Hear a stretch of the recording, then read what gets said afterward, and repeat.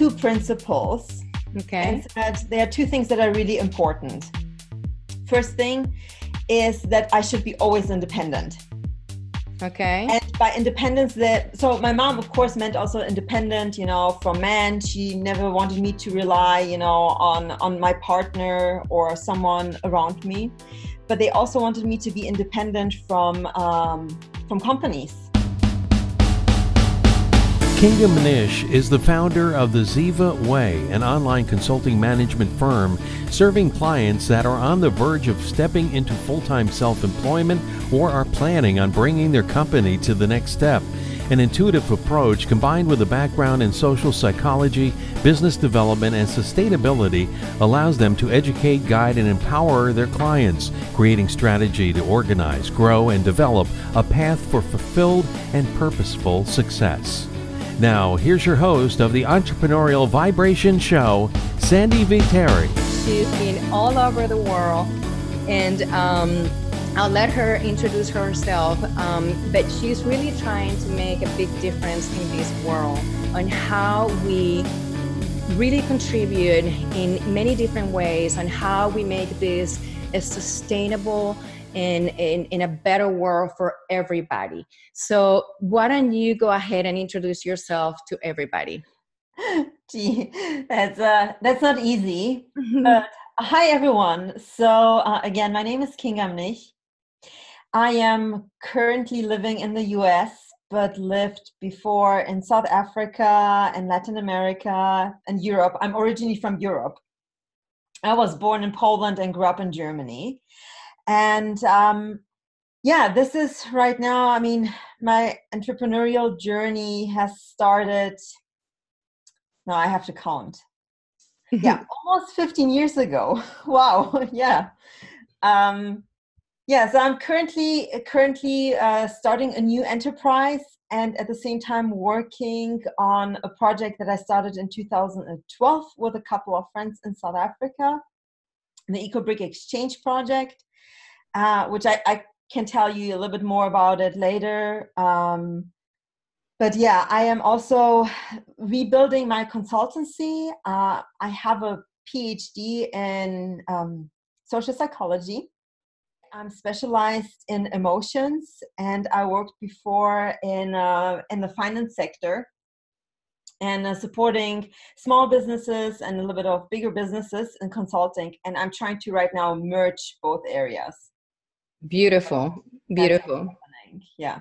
You said that you started with this social psychology, right? And why don't you tell us a little bit about that? Like, tell us about the root in your studies and where that entrepreneurial journey really started to emerge within you and actually within your heart. Sure. So, there are actually two separate things because I started really my entrepreneurial journey when I was in my 20s.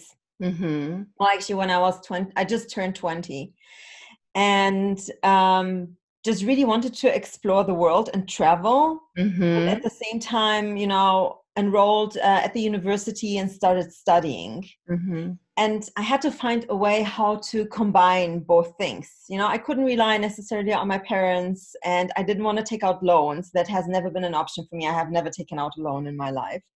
So I had to come up with something that would allow me to, navigate through the world the way I imagined it my life should be. Right. And truly, the source of all of it are actually my parents.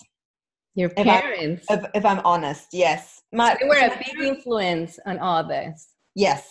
Tell me why. Because they taught me, two principles. Okay. And said there are two things that are really important. First thing is that I should be always independent. Okay. And by independence, so my mom, of course, meant also independent, from men. She never wanted me to rely, on my partner or someone around me. But they also wanted me to be independent from companies. They said, like, if you're choosing a job and you want to work for someone, you should be choosing it because you like it and because it, aligns with your norms and values. Okay. So they never wanted me to, work for someone just because I have to work. Mm-hmm. At the same time, they always taught me, of course, you have to earn your own money, especially if you have big dreams, like traveling the entire world, Right. you find a way to do it. So that was truly, like the source of all of it. Right. Pretty amazing and fundamental principles, right? Yes. And I've been very, blessed in that regard. Yes. And because my parents, always support me. And even if I have a bad day and I call my parents and I say, hey, maybe I should apply, maybe I should just work for someone full time. And my mom and my dad will both be like, you are already on this journey, just suck it up, and just continue on it. This is the better way, Right. Right. Yeah. And so that makes a lot of things easier. Right. Yeah. So at that point in time, I guess, is when you decided to own your own hostess and personal assistant agency, right? Yes. Okay. Yeah. So tell us a little bit about that. So I was just like looking around, and of course, I was young. I didn't have too much experience and wanted to know, I kind of like scanned the market and just looked at the things that would pay me the most. Honestly, this is how I started. I needed money. I was looking for money. Yes. Okay. But not in order, I was really looking for money in order to be able to travel. Okay. I needed something, that could work on a Saturday and a Sunday, because I was studying full time, or, something that I could do after university or after classes. Mm-hmm. And I grew up in Frankfurt, so we have a lot of international fairs in Frankfurt, and I just started asking around, and everyone told me, you have to register your own company in order to be able to do that. You should speak at least, a minimum of 2 or 3 languages. And so I did. And it was just really going around, knocking on the door, asking questions, asking people that were already doing similar things. Mm-hmm. And then, everything just really started to develop. But you never hesitated. Like, you were very curious. You were looking for answers, I guess, right? You were not shy. Summary, I'm glad that we are recording this. No, you know what? Look, I was 4.5 years old when we came from Poland to Germany as refugees. And I think that set me up for life, because I had to grow up as immigrant in a foreign country, in a foreign culture. And a lot of people would close their doors in front of me. A lot of people wouldn't want to necessarily interact with me even when I was a child, because we were different. Right. I'm sure a little bit that you know what I'm talking about. If you come in and you have a little bit of an accent, Well, I'm an immigrant myself. You know, it's like I know the feeling. Yeah.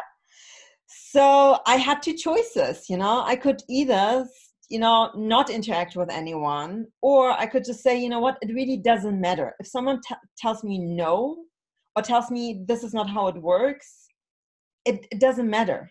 I cannot take it personal.